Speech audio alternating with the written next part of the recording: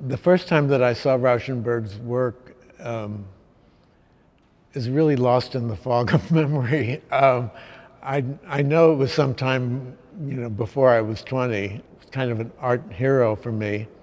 And the reason I went to see Merce Cunningham, which is the only dance I'd ever seen in my early years, was because I wanted to see about Rauschenberg's work.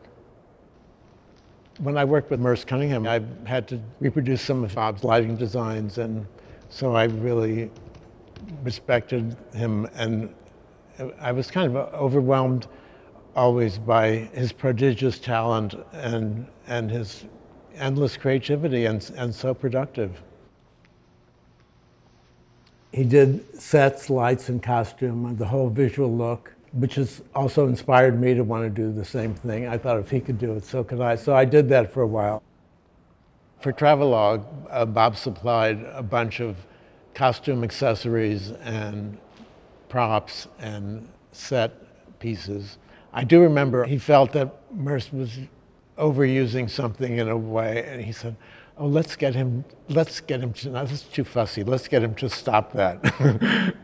So, I mean, that's where I picked up the fact that he was not shy about giving his input. Oh, no.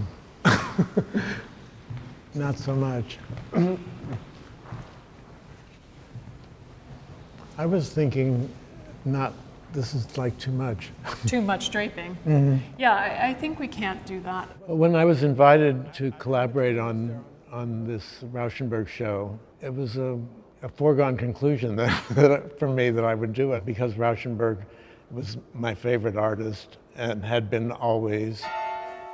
I mean, what luck for me, because it's a chance to see the work a lot and close, and I certainly wouldn't have had that reaction if it was someone else. So it just seemed like a perfect thing for me to be doing.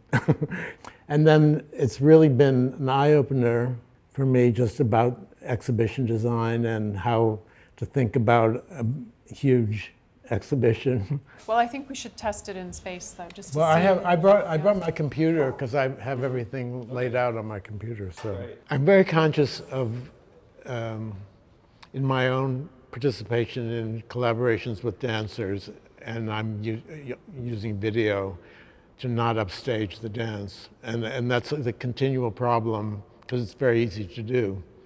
And I thought he must have had the same feeling. He didn't want to take over, because the dancing is beautiful and the dancers are right there. So I thought he made the perfect set.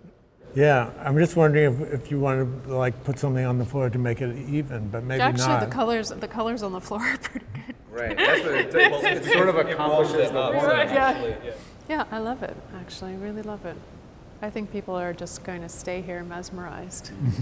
Bob Rauschenberg really set an example for collaborators about how you could be actively engaged with other artists and other media. I mean, I think of my work as influenced by the spirit of Bob's work.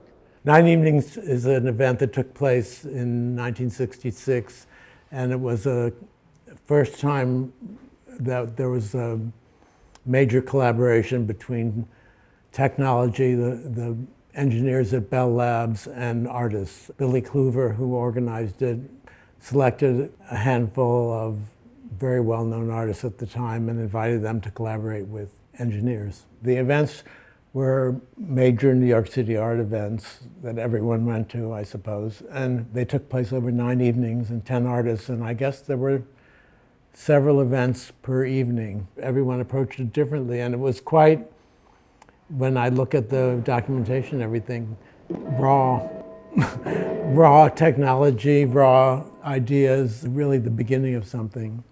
Part of my mission with my own work is I've done a huge body of work of films and videos, and I'm now interested in showing them in exhibition spaces, and so I kind of explode them and make them a walk-through experience. So I approached this the same way, is it's a body of material that you want people to experience something about, and the documentation is kind of poor. It's very interesting, but how to make it something that you want to look at, and so that's sort of the challenge. Well, I don't know. I see things that, the way I see them as a video, time-based media maker, and I've also, because of all my experience working on the stage, I have a theatrical sense of how you can do a complete environment and what lighting bring. I mean, all the elements, because I've worked so long in collaboration with dance on the stage. To me, the work doesn't seem old. It's an example that you can make work that lives on. And just the whole process has been really interesting, of making an exhibition and seeing how an exhibition is made and all the care that goes into it. And it's been life-changing for me, so.